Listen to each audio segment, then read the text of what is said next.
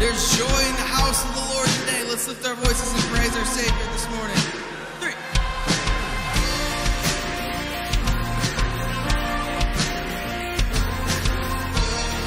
Yeah, we get our hands together as we sing. Here we go. We worship the God who was. We worship the God who is. We worship the God who evermore will be. And He opened the prison doors. He parted the raging sea. My God, He holds the victory.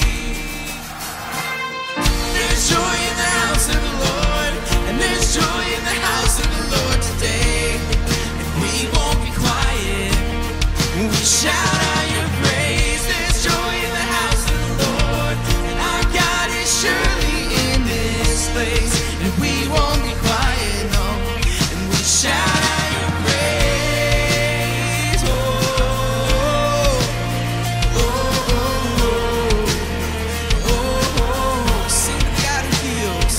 We sing to the God who heals. We sing to the God who saves. We sing to the God who always makes a way. 'Cause He hung up on that cross and He rose up from that grave. My God, still rolling stones away. There's joy in the house of the Lord, and there's joy in the house of the Lord today. And we won't be quiet, no. We shout out your praise. There's joy in the house of the Lord, and our God is surely in this place. We won't be quiet. We shout out your praise.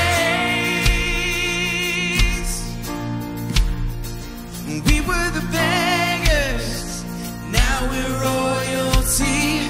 We were the prisoners, now we're running free. We are forgiven, accepted, redeemed by His grace. Let the house of the Lord sing praise. Sing that again. We were the beggars, now we're royalty. We were the prisoners, now we're running free. We are forgiven, accepted, redeemed by His grace. Let the house of the Lord sing praise. Oh, there's joy in the house of the Lord. There's joy in the house of the Lord today. And we won't be quiet, no. We'll shout out your praise. There's joy in the house of the Lord, and our God is surely in this place. We won't be quiet. We shout out your praise. There's joy in the house of the Lord, and there's joy in the house of the Lord today. And we won't be quiet. We shout out your praise. There's joy in the house of the Lord, and our God is surely in this place. We won't be quiet. We shout out your praise. There is joy in this house. There is joy in this place.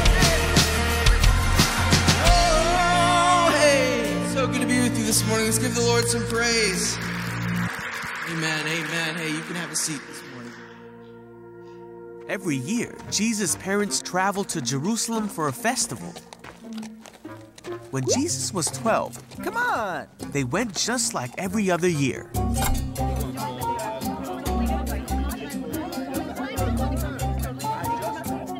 when the festival was over and Mary and Joseph were traveling back home, Jesus? Jesus! Do you know? Nope. they realized that Jesus was not with them. Uh-oh. Come on! So they returned to Jerusalem to look for him.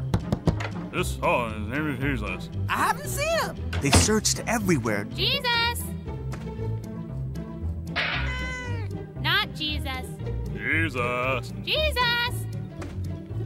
After 3 days, they found him in the temple. Jesus was sitting among the religious teachers, listening to them and asking them questions. Jesus! Hey, Mom. When Mary and Joseph found him, they said, "Why have you done this? We've been searching for you everywhere." But Jesus said, "Why did you look for me? Didn't you know I would be here in my Father's house?" Huh? But his parents didn't understand what he meant. So Jesus left with them See you later. Bye, Jesus. and came back to Nazareth, where he obeyed them. Hey. Here you go. And he continued to grow in wisdom and favor with God and man. Welcome to our family service at New Life. You just saw a sneak peek of what the children will be learning in their classes this morning. We have a wonderful children's ministry department with classes from nursery all the way through the 6th grade. Our teachers are excited to help your child grow in their foundation of faith. Out of respect for everyone around you, for any children that become restless in the service, we have a Mommy and Me room. This is a place where your child can play and enjoy a snack while you join us in worship through the monitor.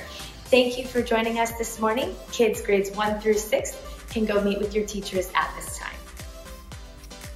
All right, as the children are dismissed at this time, we want to say welcome to New Life. We're so glad that you're worshiping with us today. We're so glad that for those of you who are joining us in person and those who are joining us online, we're so glad that you're worshiping today here with us at New Life. If it's been a while since you've been with us, or maybe this is your first time, we want to ask you, as you leave today, just stop by the Welcome Center. Just to let us know, hey, we're relatively new, or it's been a while since we've been here. We want to bless you with this nice coffee mug from New Life. It fits, it's 16 ounces, but it only fit 15. Trust me. It'll spill over. Not a good thing, okay? But it'll help you think warm thoughts about New Life, all right, tomorrow morning on this cold February day, all right? But we want to just bless you with this gift. And for those of you who are joining us today in the Next Step seminar, we're so glad that you're doing so. When you leave the auditorium, you can go straight down the main hallway. It'll run right into our cafe.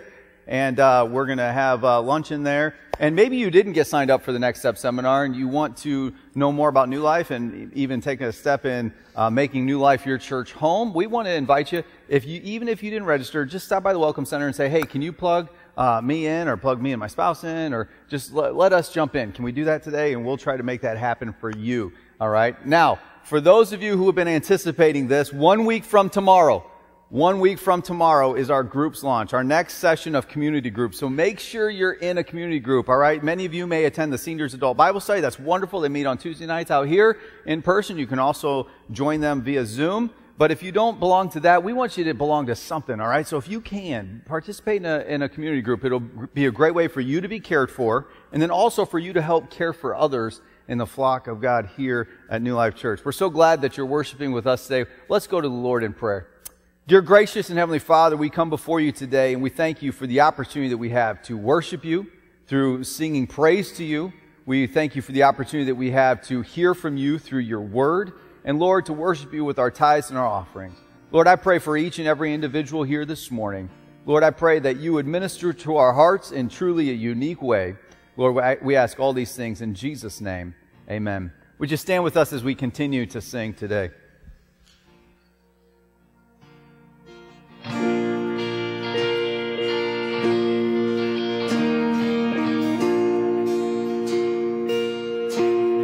And I searched the world, but it couldn't fill me, no. And man's empty praise and treasures that fade are never enough. Oh, there's nothing.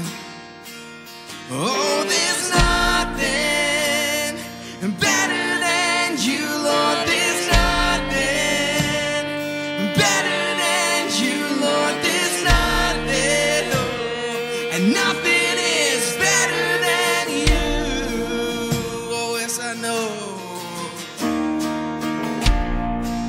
And I'm not afraid. And I'm not afraid to show you my weakness, my failures and flaws. Lord, you've seen them all, and you still call me friend. Amen.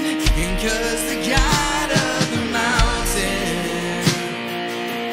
is the God of the valley, and there's not a place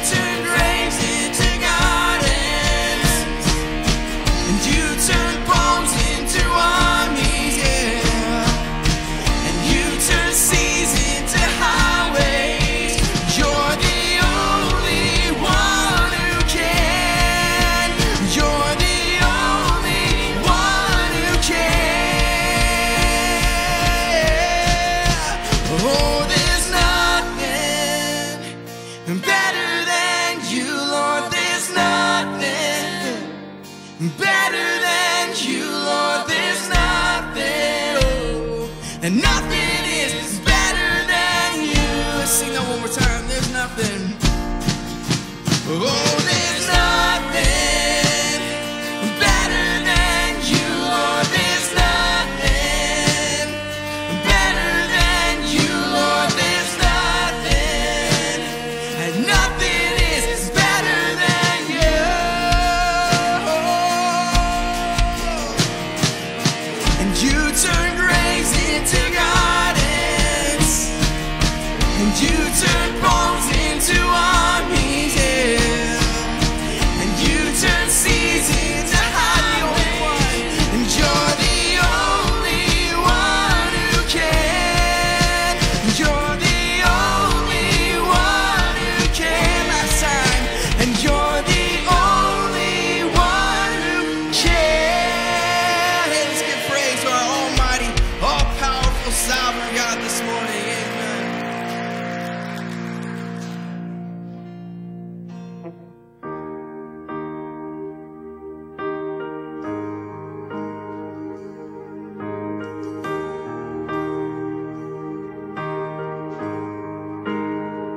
How great the chasm that lay between us. How high the mountain I could not climb. In desperation, I turned to heaven and spoke your name into the night. Then through the darkness, your loving kindness tore through the shadows of my soul. The work is finished, the end is written. Jesus Christ, my living hope. Who could imagine so great a mercy? What heart could fathom such boundless grace? The God of ages stepped down from glory to wear my sin and bear my shame. The cross has spoken, I am forgiven. The King of Kings calls me his own. Beautiful Savior, I'm yours forever. Jesus Christ, my living hope. Hallelujah, praise the one who set me free. Hallelujah, death has lost its grip on me. You have broken every chain. There's salvation in your name, Jesus Christ, my living hope. Came the morning. Then came the morning that sealed the promise. Your buried body began to breathe. Out of the silence, the roaring lion declared the grave has no claim on me. Then came the morning that sealed the promise. Your buried body began to breathe. Out of the silence, the roaring lion declared the grave has no claim on me. Jesus, yours is the victory. Oh,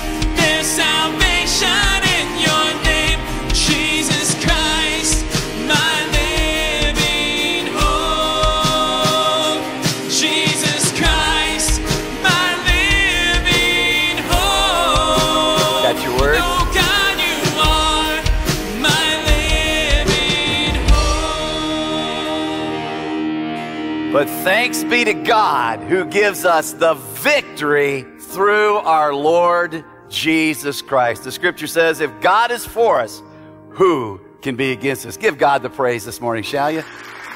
You may be seated as we go to the Lord in prayer. In just a few minutes, you're going to hear a powerful message from Pastor Michael on Christ, the light of the world. And you know, he also instructs us that we are to be sort of a reflection of his light, to let his light shine so that people would see our good works and glorify God.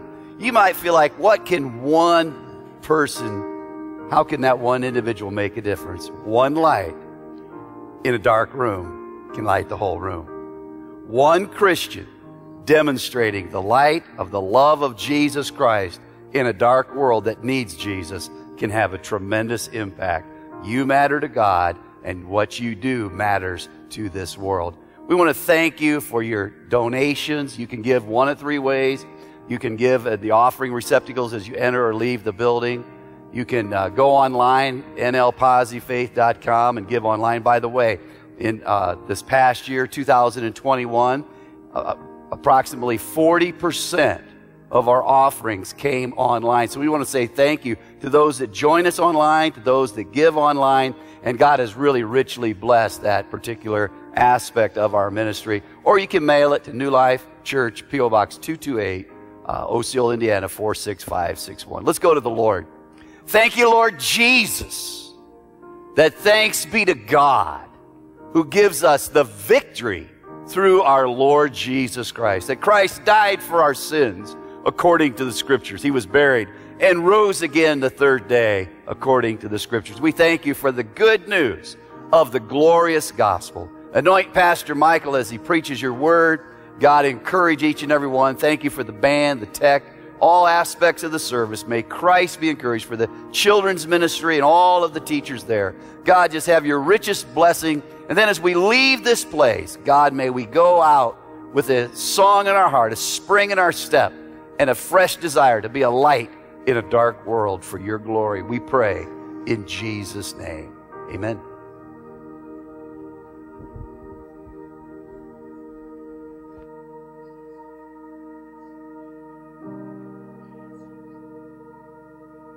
For anyone battered, for any heart shattered, anyone sinking down, hold on, hold on. For all of the sinners, for the weary and weathered, thrown and tossed, hope is lost, hold on, hold on. There is an anchor in the rage of the storm, when the walls are closing in the darkness all alone. Just praying for the daylight, peace for the soul. There is grace for the morning, when you feel like letting go. There is an anchor.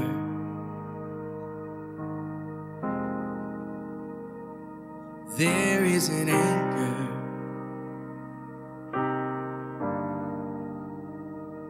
To all who have faltered, there is an altar. Bring your plea on bended knee. Bow down, bow down. All you sons and daughters, run to the Father. You're not too far from open arms. Come home, come home. There is an anchor in the rage of the storm, when the walls are closing in the darkness all alone. Just praying for the daylight and peace for the soul. There is grace for the morning, when you feel like letting go. There is an anchor.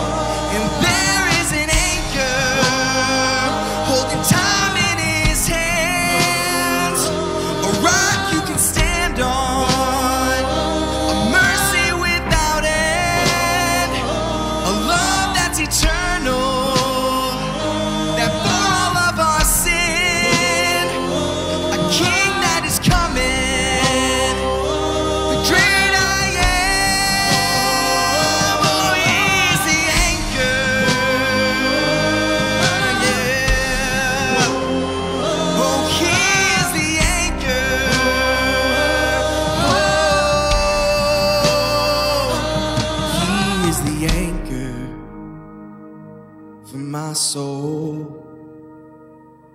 Christ is the anchor. Oh, He is the anchor.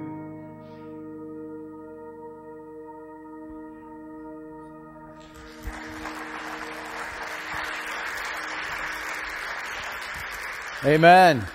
He is the anchor. Let's go to the anchor this morning, shall we? Dear gracious and heavenly Father, we come before you today. We thank you for Jesus Christ. We thank you for His life on this earth, His sacrificial death, the resurrection, Lord, that we claim and we hold on to. Lord, teach us from your word today. Speak to each and every heart, we ask. In Jesus' name, amen. Well, I want to talk to you this morning about light.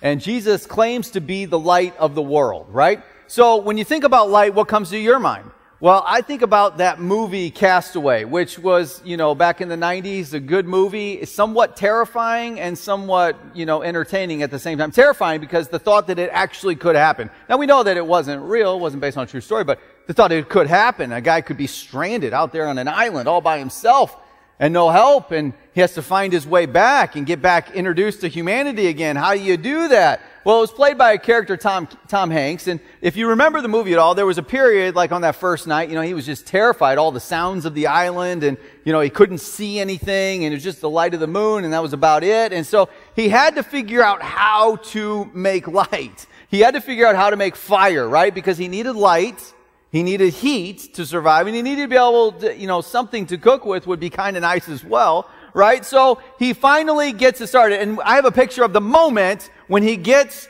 the fire going. That moment. There it is. Look at him. He's so excited. Why is he so excited? He's so excited because he didn't have it.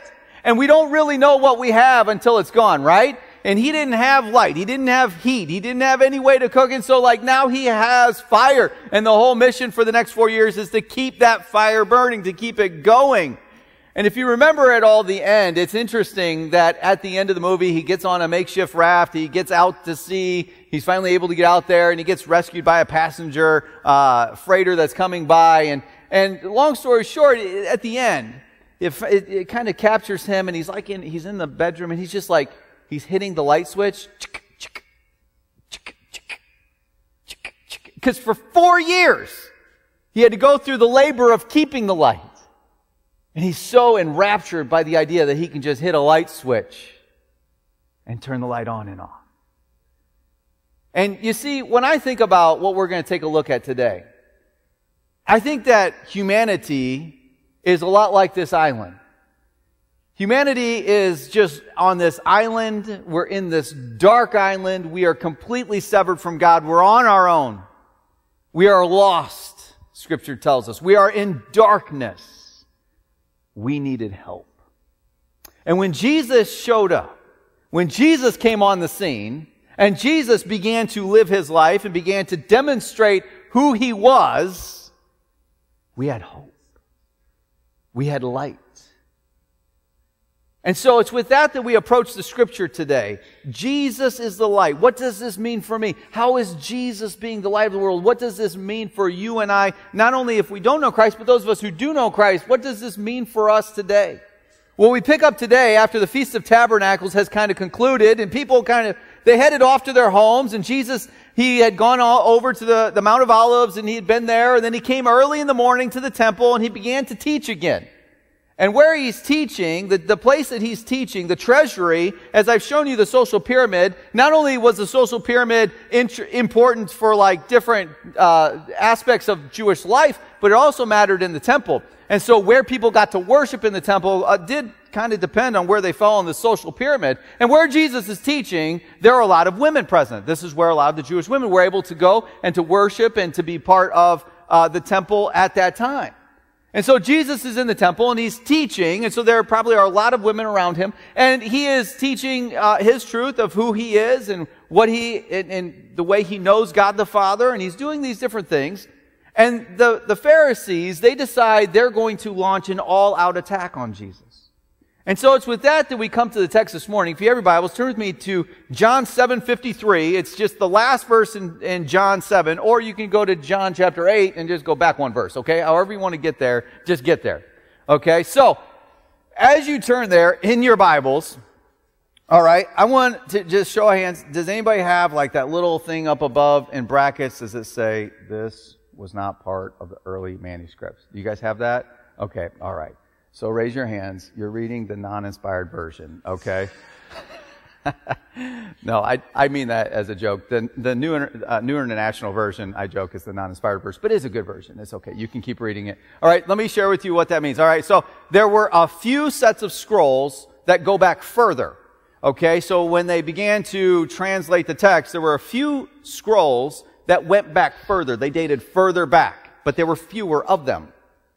There was a majority of scrolls, a bunch of scrolls that they discovered, and they didn't go as far back, but there were more of them, just in abundance, more of these scrolls. So if you have like the NIV version, they base their translation off the older scrolls that are fewer. If you have like the New King James Version, they base them off of the majority of scrolls, which are more, but newer scrolls. If you have the New American Standard Version, they have both. It's called the Bible Scholar's Bible because that actually brackets what's the old text and still keeps the new text. So you got just a little bit of Bible history today. No conservative Bible scholars argue the canonicity of this text. So if you're reading this and you're saying, well, is this even supposed to be in the Bible? Nobody would argue that. They just wonder about placement of where it would go. So please don't read those headings and say, well, we must not live up to this. No way. It's in your Bible. And that's how we approach it today. And I think you're going to see it fits right here. All right, let's go. You ready? Let's read. Would you stand with me out of respect for the reading of God's Word? Let's get some exercise in today. All right. Chapter 7, verse 53. And everyone went to his own house. Why did they go to their own house? Because the Feast of Tabernacles had just kind of concluded, so everybody went their way. But Jesus went to the Mount of Olives. Now early in the morning he came again into the temple, and all of the people came to him, and he sat down and he taught them. Then the scribes and the Pharisees brought to him a woman caught in adultery. And when they had set her in the midst, they said to him, Teacher, this woman was caught in adultery in the very act. Now Moses in the law commanded us that such should be stoned. What do you say? Now this they said, testing him, that they might have something of which to accuse him. They didn't really care about what this woman had done. They just wanted to trap Jesus. They were sick of the teachings of Jesus. They wanted to get Jesus discredited. They wanted to get him just cast out. They were tired of the teachings of Jesus. They were tired of what the effect he was having on the common people. And so they wanted to put this in front of him to accuse Jesus. I find this very interesting. The same law that applied to adultery for a woman applied to a man. Why the man wasn't drugged in front of Jesus, we do not know. But for whatever reason, there should have been two of them drugged before Jesus, but there was only one. And think about where Jesus is teaching. Jesus is teaching in the court, which has a lot of women. They are actually trying to trap Jesus. They're trying to discredit him. They're trying to get him to say something wrong that will just destroy him.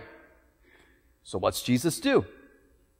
Jesus stoops down, and he began to write on the ground with his finger, as if he did not hear. I love that. Like, you guys, you still don't get it. Just kind of having some fun, doodling on the ground. So when they continued asking him, he raised himself up and he said to them, He who is without sin among you, let him throw the first stone at her. And again he stooped down and he wrote on the ground again. Then those who heard it, being convicted by their conscience, went out one by one, beginning with the oldest even to the last. And I think it's interesting that that's included, beginning with the oldest. There is something that comes with age, a sense of maturity, a sense of understanding, a sense of self-evaluation. These men knew, beginning with the older, and this culture valued the elderly in a deep way, in their life experience, in their wisdom. One by one, from the oldest to the youngest, they left. And Jesus was left alone, and the woman standing in the midst. When Jesus had raised himself up and saw that no one but the woman was there, he said to her, Woman, which is not, you and I are reading this today in our 2022 glasses. This is not intended to be, rude or anything like that. This would be the same as you and I today in our culture saying, ma'am or miss, ma'am. where are your accusers? Has no one condemned you? She said, no one, Lord. And Jesus said, neither do I. Neither do I condemn you. Go and sin no more. This was a great example of the mercy of God, not giving what someone does deserve. Jesus isn't saying this isn't a sin. He's telling her, go and sin no more. Then he spoke to them again, saying, I am the light of the world. He who follows me shall not walk in darkness, but have the light of life. The Pharisees who were there in the midst of him, what did they say?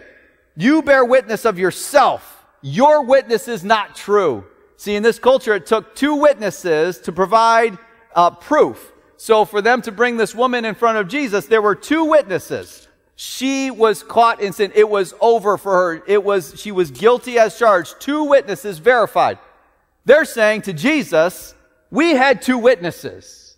You don't have two witnesses for yourself. Why do you keep saying who you are? All you are is testifying for yourself. Who's the other witness?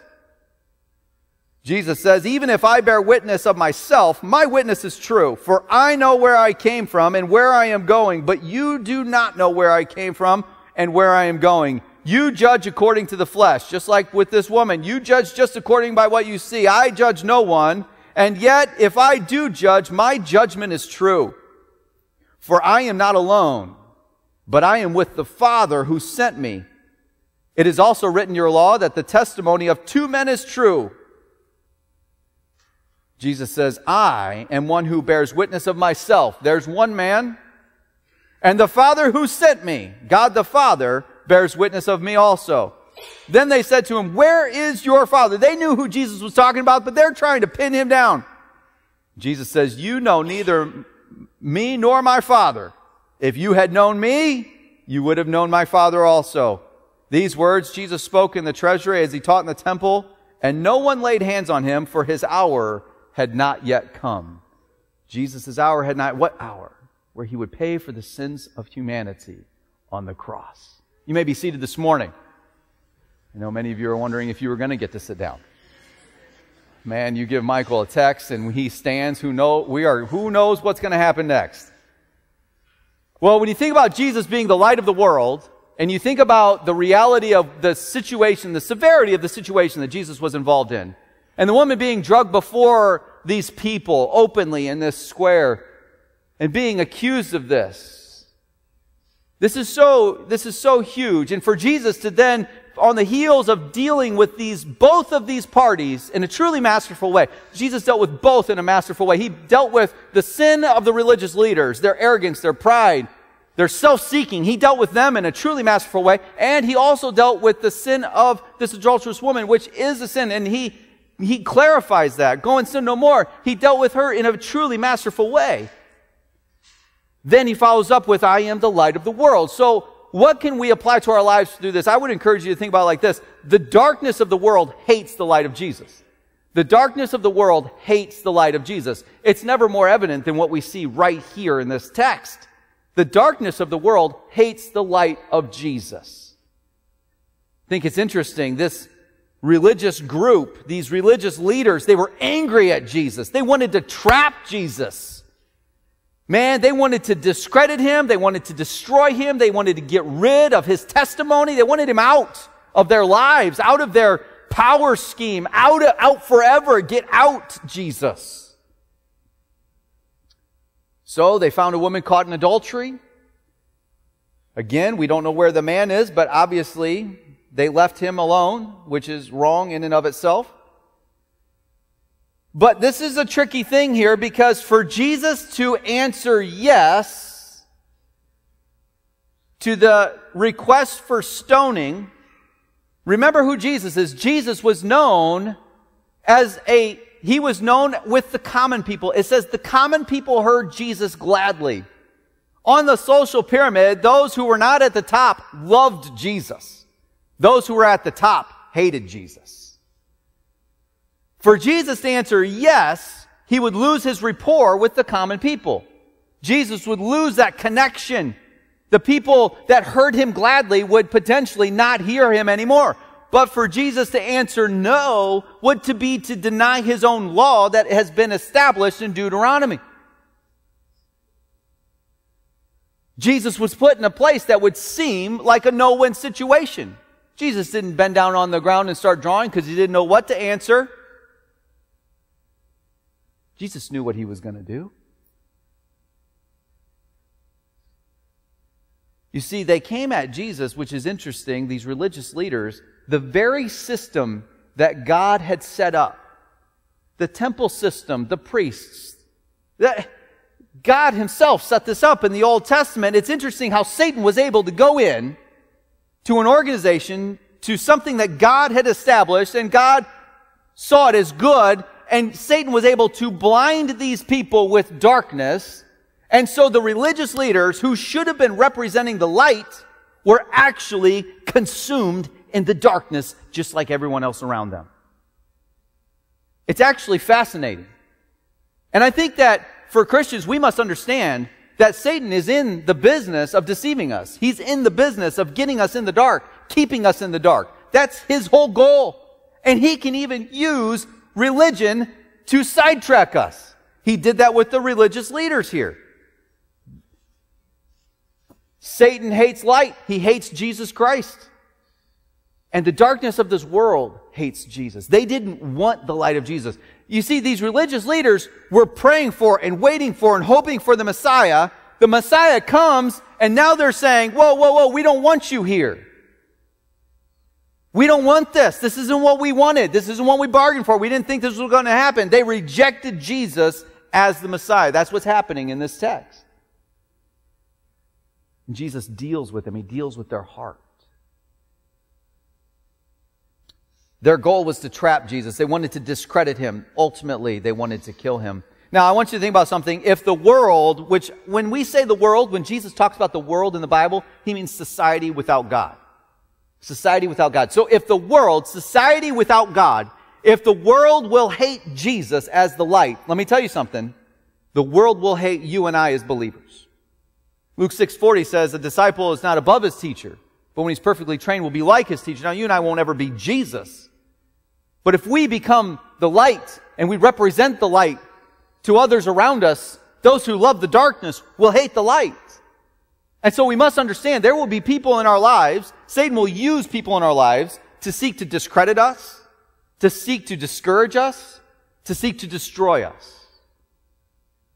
Satan will use our own self-pursuits to try to lure us into sin, James 1 tells us.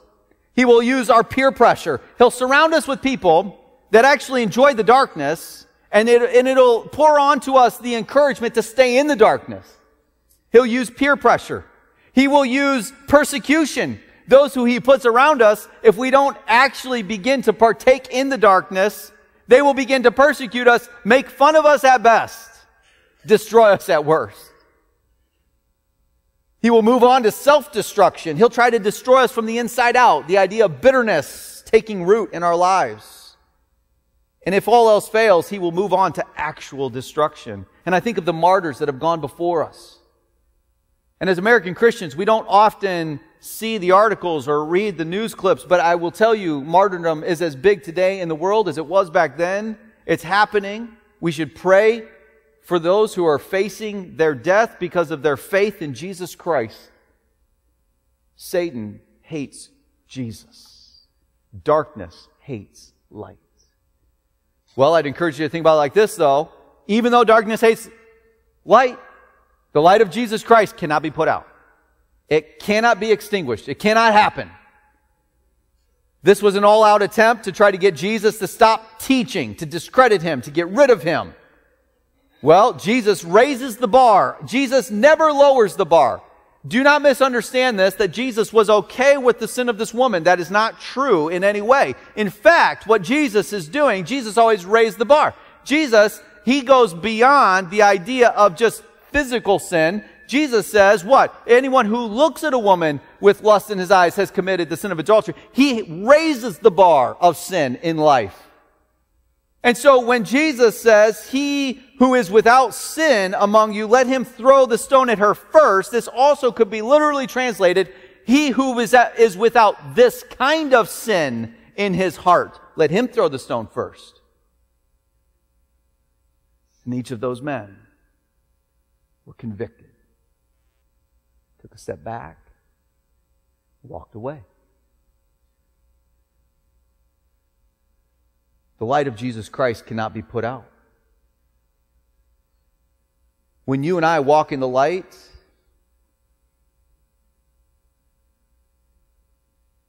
the darkness may try to put us out,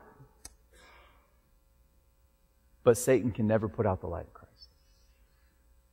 What that means is, Satan may draw you into a sin, but if you're sensitive to the Holy Spirit in your life, and you're sensitive to that conviction, you come to the realization that it is sin, and you repent of that sin. And repentance is just a change of heart, a change of mind, and a change of direction. Okay, I was walking this way, and this is sin, and I shouldn't do that, and I've come to the understanding that it's sin, and in my heart I'm going to repent and tell the Lord, Lord, I'm sorry for this sin, and now I'm going to change. I'm going to stop committing that sin, so I'm actually walking in a different direction. The light of Jesus Christ cannot be put out. Satan might be able to launch an all-out attack to discredit you. He may be able to discredit you, but he can't discredit your Savior. He can't discredit your Lord. Satan may actually, as we've talked about martyrdom, he may actually be able to take our physical life from us. He may be able to do that. But he can never put out the light of Jesus Christ. It can't happen. Jesus is the light of the world. Jesus doesn't say he's a light in this world, a way of living, a way of doing life a good way. Jesus actually claims to be the only way, the light. I am the way, the truth, the life, Jesus says in John 14. The light of the world. That is who Jesus is claiming to be. The only light, the only way. Jesus' light can never be put out. You see, you and I are part of something so much bigger. We're part of something so much bigger than ourselves. You and I are part of something that's so much bigger than this church. You and I are part of something so much bigger than any denomination in this world. You and I are part of something, we call it the light of the world. And while you and I, you know what, we may come and go on this earth. You know, life is but a vapor, James tells us, just here today and gone tomorrow. But you know what? The light of Jesus Christ endures forever. You and I are part of this life, of this light. Jesus cannot be put out. I'd encourage you to write down, the light of Jesus is self-revealing. The light of Jesus Christ, it reveals itself. So he is equating himself in this time. If you think about it, he went early in the morning to the temple. So Jesus arose early in the morning and he went to the temple. And so what is happening early in the morning? Those of you who get up early, what do you see? You get to see the sun come up, right? Now, in Old Testament thought, there is a lot of tying of God to sun. Now, it's not in the idea of a sun God. Please do not misunderstand this idea here, but it's the idea that just like the sun, the world revolves around the sun, and the sun brings light to the world, just like that, God the Father, he is self-existent, and the world revolves around him, and he brings light. Jesus is saying he's this kind of light, and he is saying that he is self-revealing.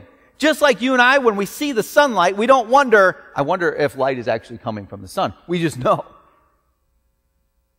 Jesus is saying when you see his teachings and you see the way he has lived his life, and he's saying when you understand the truth of who he is and you begin to process that reality of Jesus as the eternal Son of God, and you begin to see it, what happens is it just begins to reveal, man, you just come to this understanding, Jesus is who he says he is.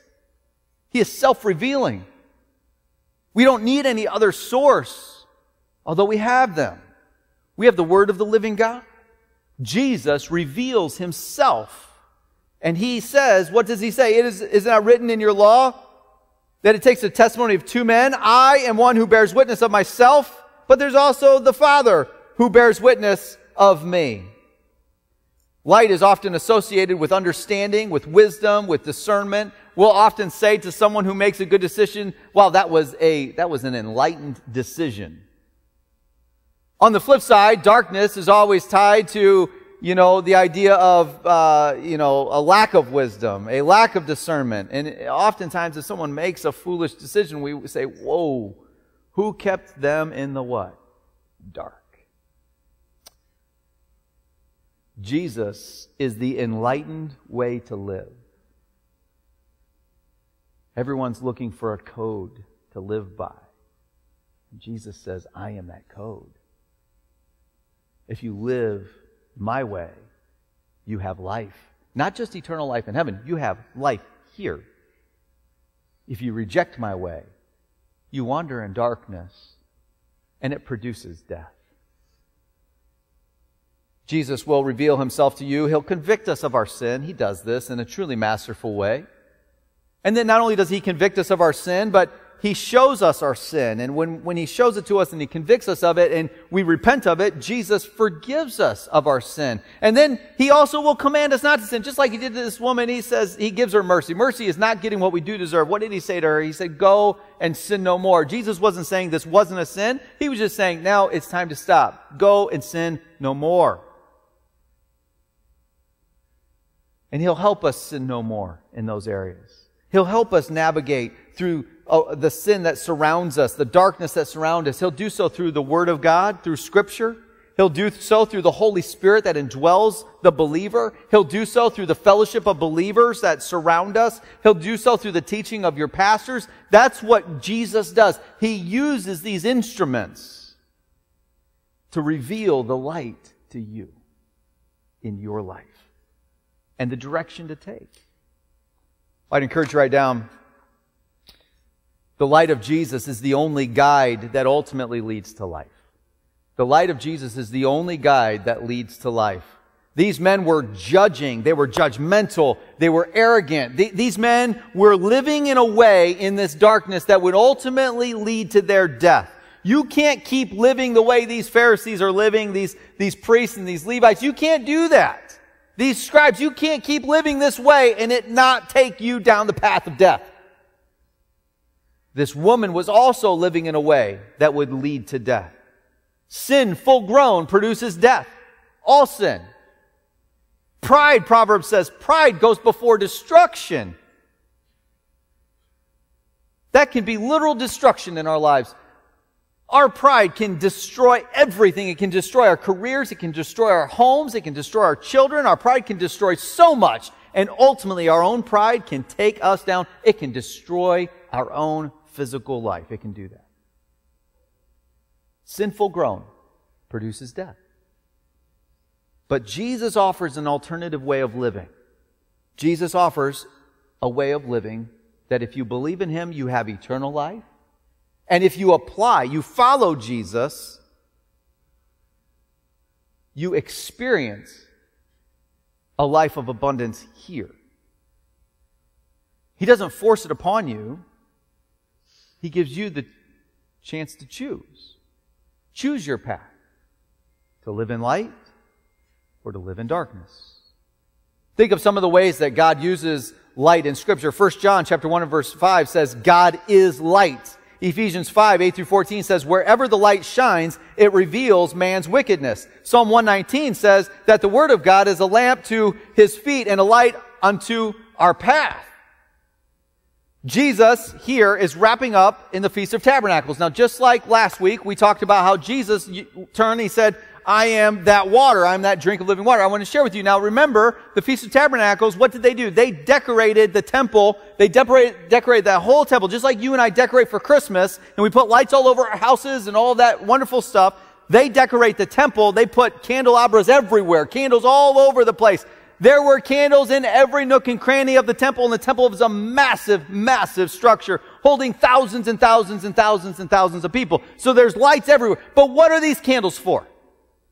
Well, just like that water, that pitcher that was dipped in the pool of Siloam and it was carried and the parade was used to represent the water that was drawn from the rock during the wilderness wanderings, those candles that were in the temple were very important. They were reflective on the way God led the people during the wilderness wanderings, during the time where they left Egypt. So if you go all the way back into the Exodus, when they exited out of Egypt, God led the people.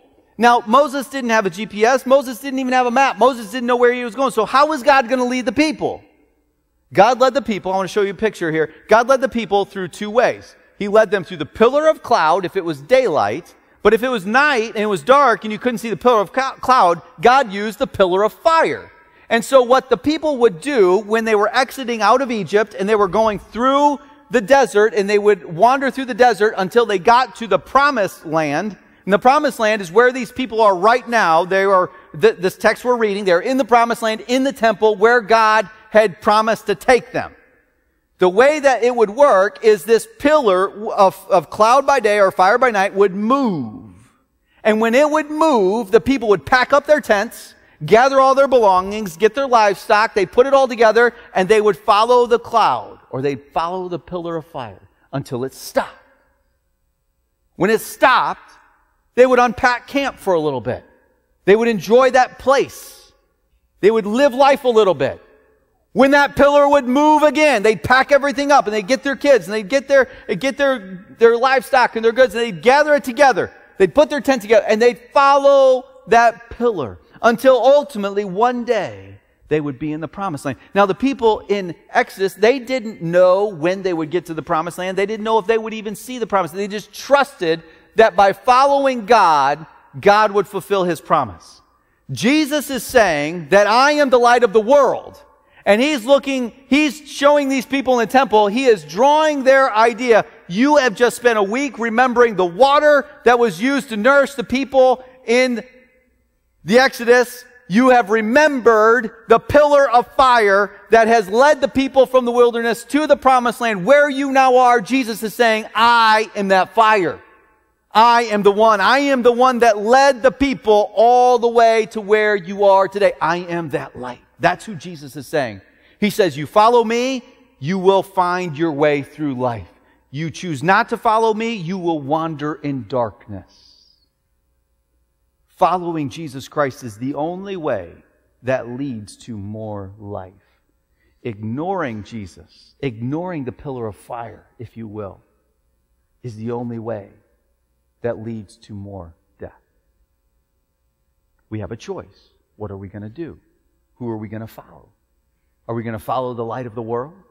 Or are we going to choose to live in darkness? When I think about darkness, I think about a family vacation we took a few years ago.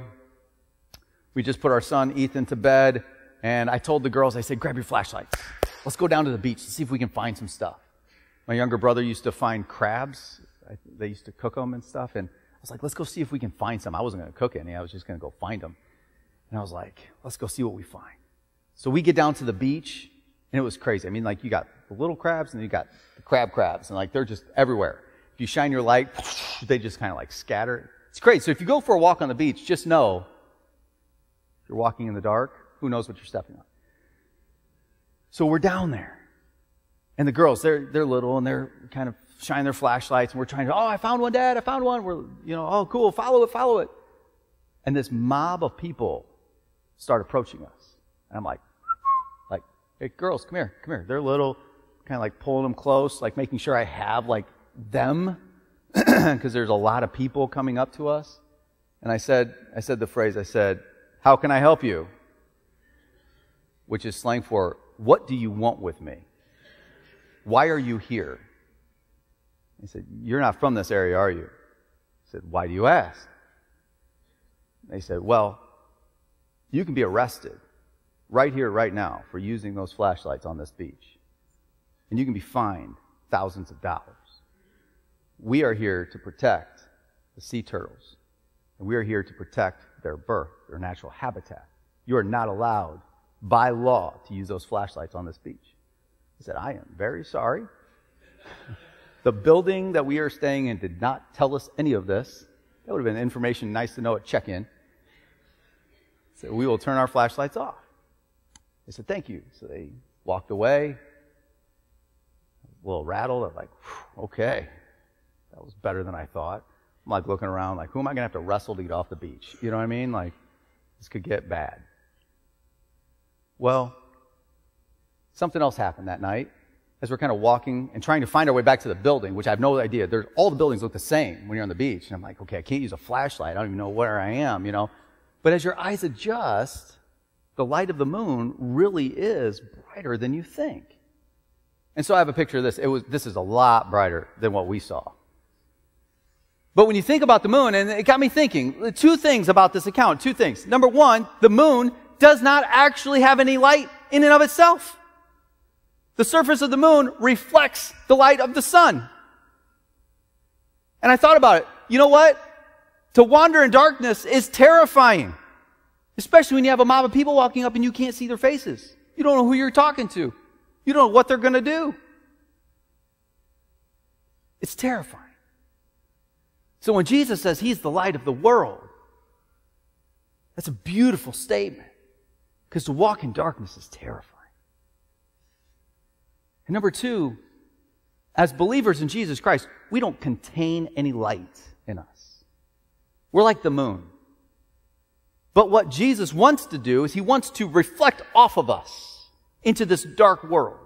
And as Jesus reflects His light off of our lives into this dark world, two things happen. Number one, those who are wandering in darkness find a way to Christ. They can find their path to see Jesus Christ because He's the light that we're reflecting. And number two, believers around us are comforted by the light that we provide in this dark world. And if you and I will use our lives together to be reflective like the moon, if you and I will use our lives together, not only will we reflect just one light, but we will be reflective and we will multiply the light of Christ in a powerful way in a truly dark world. People look around and they say, man, what is going on in our society today? What's happening in our society today is darkness is playing itself out. Jesus needs more reflection of Himself. He doesn't want us to hide from the world. Jesus wants us to go into the world and reflect the light of Jesus Christ to everyone around us. Let's go to the Lord in prayer. With every head bowed and every eye closed and nobody looking around, maybe you're here today and you don't know Jesus Christ is your Savior. Maybe you're conflicted. You're not really sure if you've affirmed what you believe about Jesus in your life. I'd like to give you that opportunity.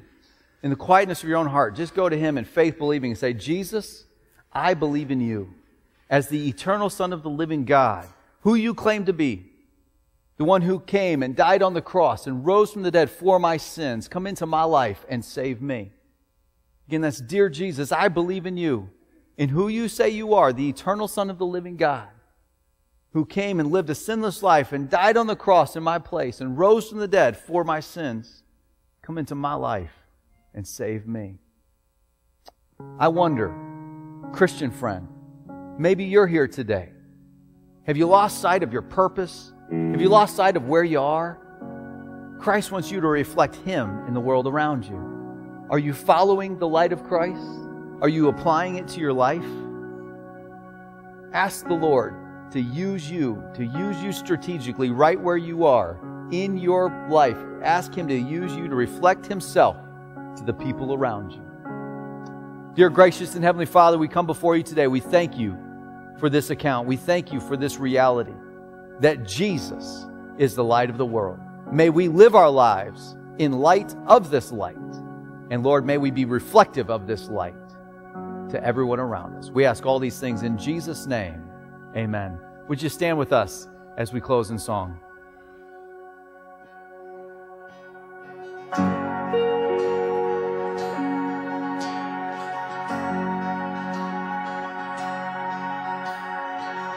Who am I that the highest would welcome me? I was lost, but He brought me. Know His love for me. Oh, His love for me. Who the sun sets free, oh, is free indeed. I'm a child of God. Yes, I am. Free at last, He has ransomed me. His grace runs deep. While I was